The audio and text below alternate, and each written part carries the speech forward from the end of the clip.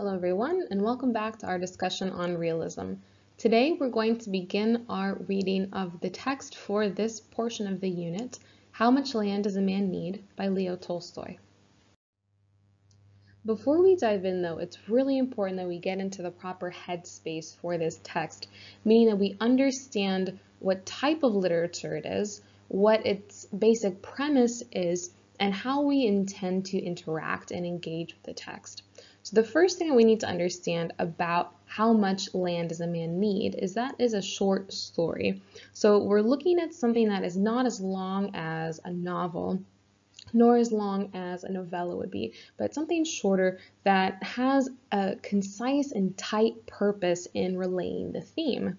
Another thing in particular about this short story that we need to be aware of is that Leo Tolstoy writes this after his spiritual transformation. So you'll remember from our video from last week that he undergoes this existential crisis in which he realizes that he has everything a man could possibly want, but he's still not satisfied with life. He wants something more. And this is definitely going to be related to what we see, and even hints of it are already given in the title of the short story itself. How much land does a man need? So this concept of, is it ever really enough to be satisfied? Can I placate my inner needs with material goods? And this is where we come to the connect to your life question. And I thought this was a really important question to discuss to really get the engine moving in terms of our thought process on this text in particular, and making sure that we're able to connect more readily with it, because that's one of the main things in realism that's so easy to do, is to connect to the text because it portrays life as it actually is. So whereas it was harder to connect with Dante's Inferno, for example, because it is more of a fantastic piece in terms of its supernatural vibes, in terms of its sort of grandiose display and its intense literary features. When we come to this text as realist literature, its point is to be approachable. So with that being said, let's read the question together. Connect to your life. If only I had. Sound familiar? Name one thing you really want and one thing you absolutely need. What do you think is the difference between these two? How might your life change if you get what you wanted? So thinking about it on a personal level, think about something that you really, really want. Something that you could live without, obviously, right? Because that's what a want is. Something you don't necessarily must have to survive, but something that you would like to enjoy your life better. And then think about something you absolutely need. Something that you cannot live without. It's a physical impossibility, right? So for example, I might really want $1 million, right? Who among us, right, wouldn't really want that? But what is something I absolutely need, right? I could be surrounded in a room full of dollar bills, but if I don't have access to water, for example, if I don't have that need, then I'm going to be in really big trouble. So I, in this instance, would have gotten what I wanted, but without having what I need, I'm in trouble. So this is what we need to think about when we come to approaching this story. Building background, then. So one of the important things we need to understand is that Tolstoy, in writing his literature, very much brought in his own world experiences. That's something that we see is central in realism. These authors will write from their own personal experience. And Tolstoy was a social reformer, meaning he looked at these social issues around him and saw how he, as a figure, could change the world to make it better. So one of the things that he really drove home about was supporting the freeing of serfs, peasants, Russian peasants in particular, who would have essentially been treated as slaves or property by the landowners whom they worked for. So although Tolstoy is successful, right, in bringing about freedom for some of these serfs, while some of that population, right, in their freedom gains wealth and prosperity, a great number of them remain poor. But this again goes to show Tolstoy's affection for them. He has a deep love for what he viewed, right, as humble workers, as these humble serfs, and he even worked alongside of them. And in this process of working side by side with them on the fields, he made this discovery that it wasn't this need for material possessions that would satisfy man, right? But the key to improving the life of these serfs, right, was a moral issue, not an economic one. And so on two levels, we're going to be engaging with this story, this idea that there's going to be a primary difference between what someone wants and what someone needs.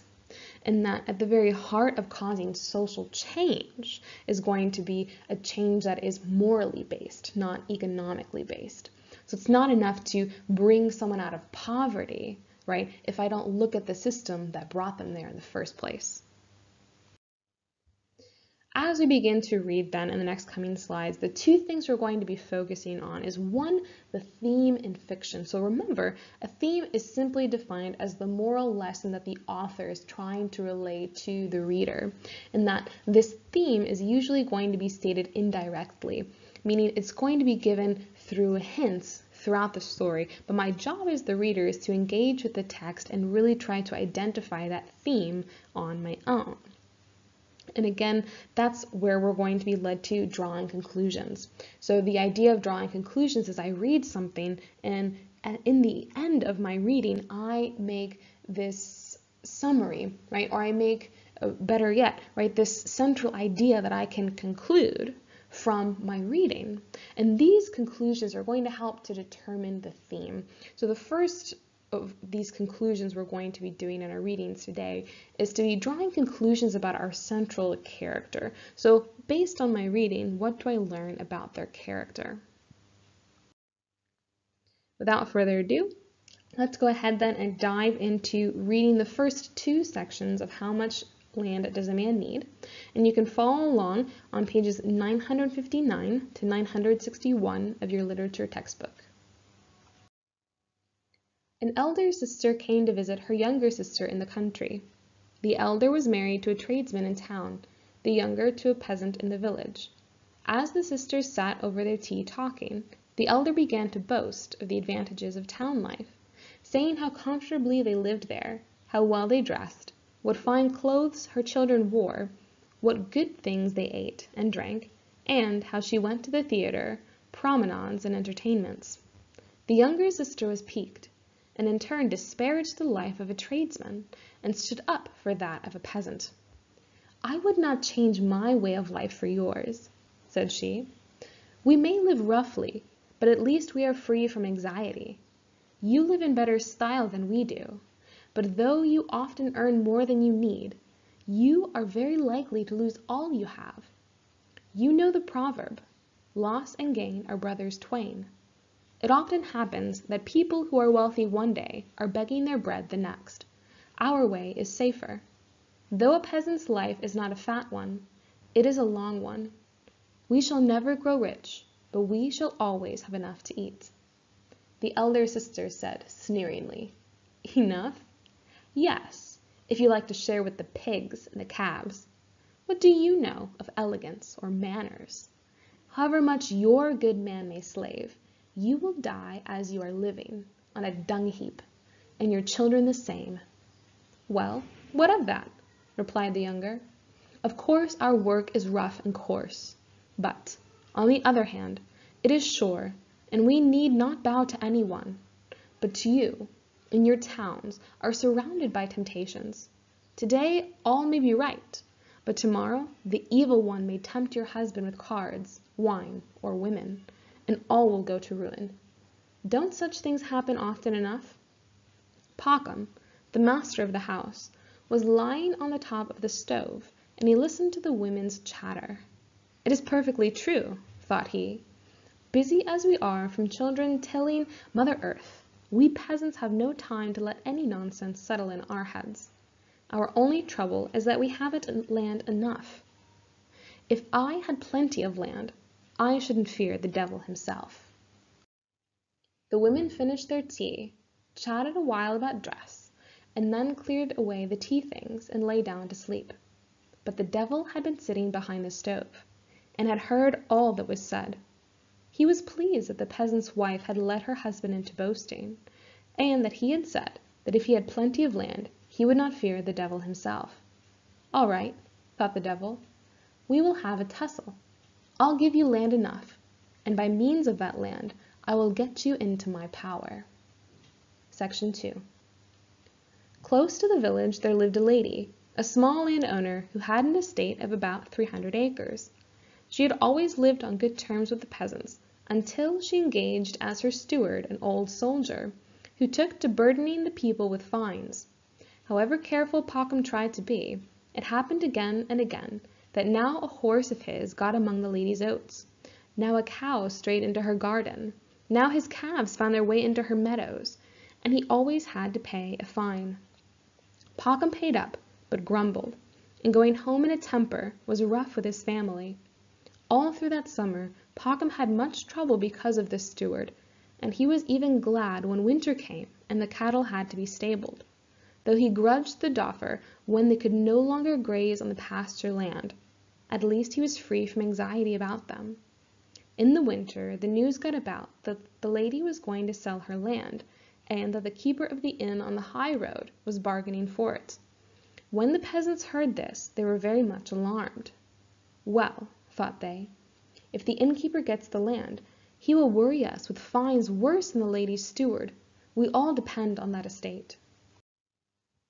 Then the peasants tried to arrange for the commune to buy the whole estate, so that it might be held by them all in common. They met twice to discuss it, but could not settle the matter. The evil one sowed discord among them, and they could not agree.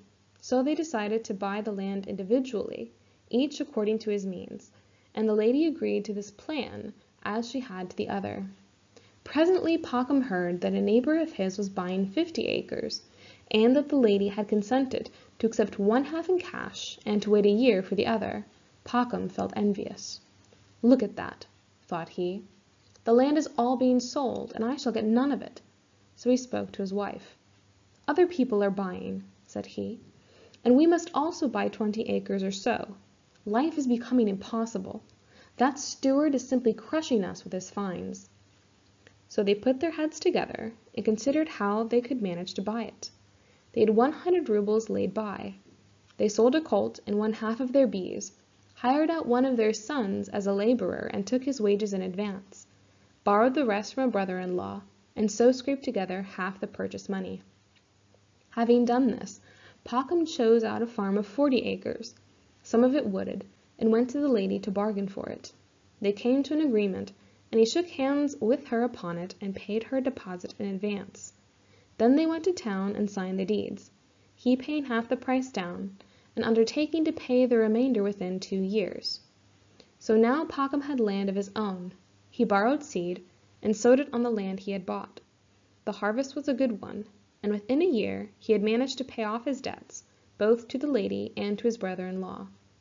So he became a landowner, plowing and sowing his own land, making hay on his own land, cutting his own trees, and feeding his cattle on his own pasture. When he went out to plow his fields, or to look at his growing corn, or at his grass meadows, his heart would fill with joy. The grass seemed to him unlike any that grew elsewhere.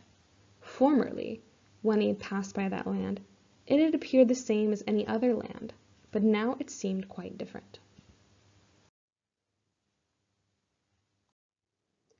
Now we're going to go ahead and take these two sections, so part 1 and part 2, and analyze them individually, looking both at what we can comprehend from the basic plot that's going on in the story so far, and then analyzing those deeper meanings and looking to see if we can draw those conclusions about our central character, Popham. So looking at part 1, we see in terms of comprehension that the setting takes place in Russia and on farmland, and we're going to make an estimated or educated guess, right, that this story also takes place in the 1800s, and a lot of this has to do with the way in which the setting is describing the characters, right? So we clearly have this system of peasants not being able to have enough funds to own land of their own, right? And also this system in place of having landowners who have stewards to take care of the land for them and charge fines as needed, right? Something that would have been very much prevalent in the 1800s. And again, we can also safely say this because we're looking at Tolstoy's own background and his own history to see how this influences his writing, right? One of the key elements of realism. Then we're going to look at the characters. And in part one, we have 3 groups of characters that are going to be centrally important, right? And groups primarily talking about this first because I've grouped together the elder sister and the younger sister. Again, we're not given their names, so most likely for the fact that, one, they're not central to the story. They kind of simply play a backdrop for others, but also their role as women in the story. So we do see that their argument, their initial bickering back and forth about which type of lifestyle is better, a lifestyle in the town or a lifestyle out in the country, is best. And this initial argument is going to be what sets up the stage for the central conflict that we're going to continue to see unfold in this story, and that is clearly reflected in the character of Packham. And this is the idea that it is impossible, right, to be content with what you have, and that this is going to create an internal conflict in our central character. And we see that from the beginning of Packham's reflections, right? He's present during the argument that goes on, right? So he is said to be lying on this stove, so not thinking of stove as you and I would think of the stove in our kitchen, but as a way to keep warm, right? Because remember, Russia in the winter is insanely cold, and as peasants they wouldn't have had a wealthier means of keeping heat in their home, right? So Packham is lying there seemingly asleep when he hears all of this going on, and he's going to make this later statement, right, that peasants, right, have a good thing in life in that they are not easily tricked, or they do not easily give in to sort of the lesser things of the world. And this is going to be what sparks his conflict, because he says the only thing that we're missing then is the fact that we don't have enough land. And this is where the devil comes in. And the devil is going to play a central figure as a character in the story. And a lot of you might be rightly asking, what is going on here? I thought that we were in realism, not romanticism. So I thought we were moving away from all of these supernatural and impossible things happening from stories, right? And this is true. But this is where we see Tolstoy sort of playing around with the genre a bit, in that he brings information from classic folk tales. So tales that would have been very common in a culture and that also share a role in terms of theme with trying to relay a certain moral message. So this is where we are still in realism, right? Beyond a doubt. But we see that Tolstoy makes use of certain elements of folklore as well. And another interesting thing to note is that throughout the story, although the devil is going to be a character, he is also going to be unseen by those around him, right? Part of what adds to the irony that we're going to talk about later in the story. This first example being dramatic irony, because we understand that everything that is going to happen to Packham, even what happens in part 2, right? This access to land, isn't necessarily because he's a good businessman or he's thrifty, good at making deals, but because the devil is working behind the scenes, pulling the strings, if you will, to make this happen. Now we're going to move away from comprehension and now towards analysis. And the first thing we're going to analyze together is looking at the key argument that takes place between these two sisters. And the two central things I want to talk about is the use of proverb and the use of metaphor in their disagreement. And a proverb is defined simply as a common saying, one that is revolving around giving wisdom or advice. So the proverb that's given here, loss and gain are brothers twain, is simply wisdom or advice, meaning that loss and gain go hand in hand, right? Just as quickly as you can gain something, you can lose it in the very next sentence. And this is something that the farm sister is trying to use to say, well, living life as a peasant isn't really so bad. And we see later that she makes use of a metaphor as well. Specifically, though a peasant's life is not a fat one, it is a long one. So thinking in terms of describing life in terms of these characteristics, right, where fat isn't meaning literally, right, that it's large or it's overbearing in some sense, but that it's rich, that it's full in the things that it needs. And also, on the other hand, it is a long one. So again, not taking this as a literal meaning, but meaning that it is one that is stable. And both of these things are going to be useful in not just painting peasants in a good light, right? We clearly see between these two sisters which of the two Tolstoy himself would have preferred, right? Because he paints the elder sister in this sort of evil, rotten light in the way that she speaks. But he gives this literary beauty in terms of language to the peasant sister, right? But also not just in convincing us, but in convincing Packham as well, because Packham agrees with his wife, who then we understand to be the younger sister. But he doesn't stop there. And this is where we see the problem begin. And he says, yes, but wouldn't life be better if? And his conditional, is if I had enough land, then I could truly be happy. And so again, looking at hints of a theme early on in the story, we already understand that a central issue that's going to be going on here is contentment.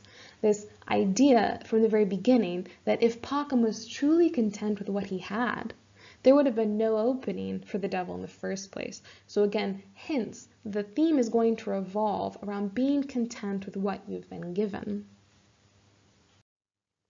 And now we're going to move on to analysis for part 2. So again, as a short story, you're going to see that we're going through this story rather quickly. That's one of the things that is nice about a short story, right? We get to the point of the story quicker.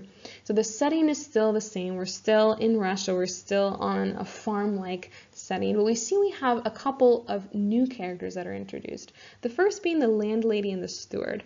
So while the landlady is described as a kind woman, the steward is painted in this very negative light because he places these very heavy fines on the peasants for things that happen beyond their control, right? Particularly to Packham, right? The cow ends up feeding in a pasture it shouldn't have, or the animals end up breaking something, right?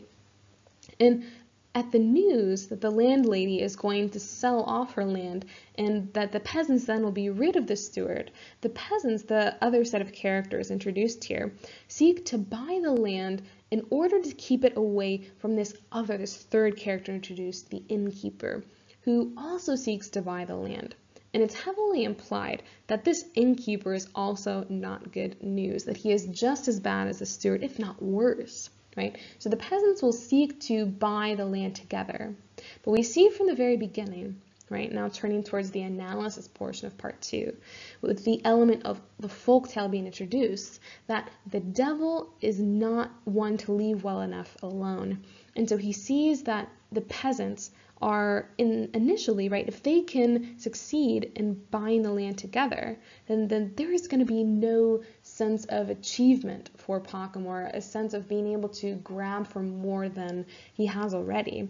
So we see that the text says that he sows discord among these people, meaning that he causes them to argue.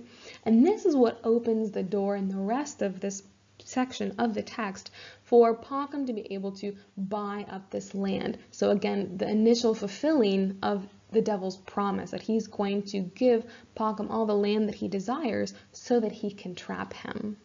And here's where we come to drawing conclusions. And we're going to draw conclusions about Packham in this portion of the text.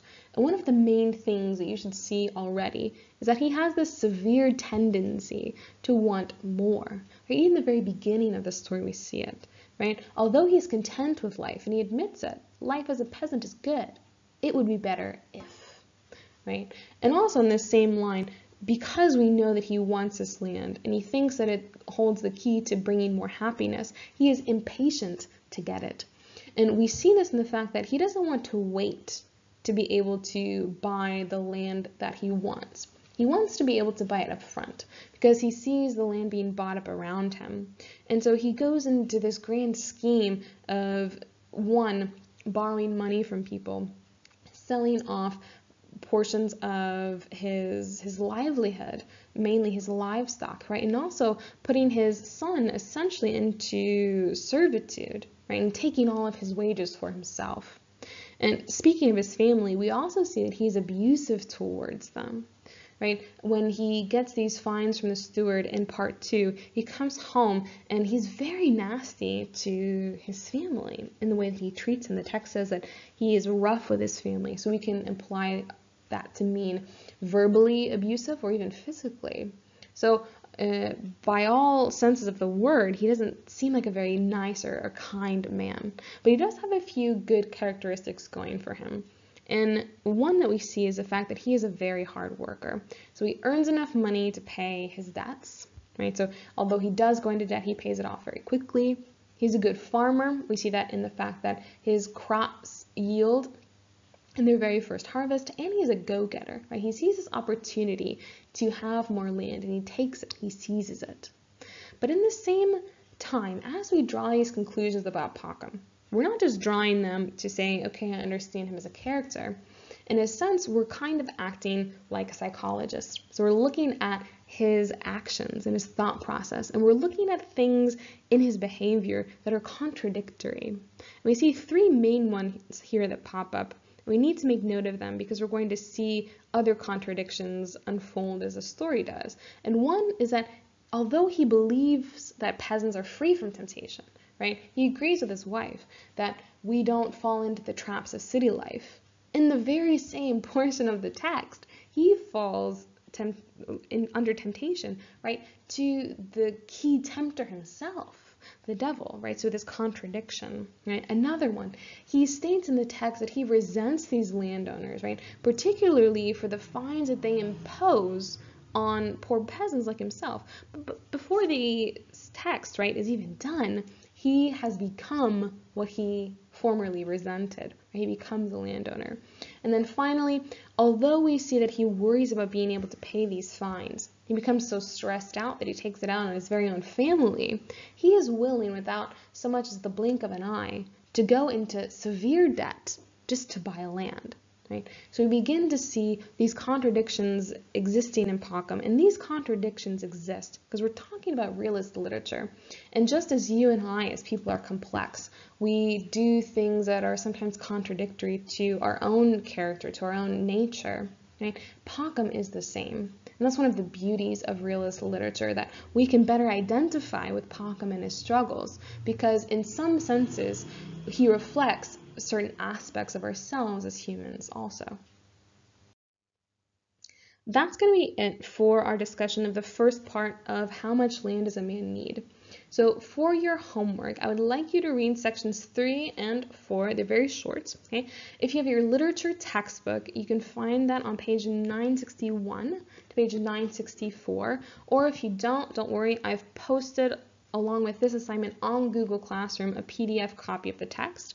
So you'll see Roman numerals at the top of each section, so 1, 2, 3, 4. Just find sections 3 and 4 and only read those and take notes just in terms of comprehension and what you understand. And please make sure that you do that before you watch the video that will be uploaded for tomorrow.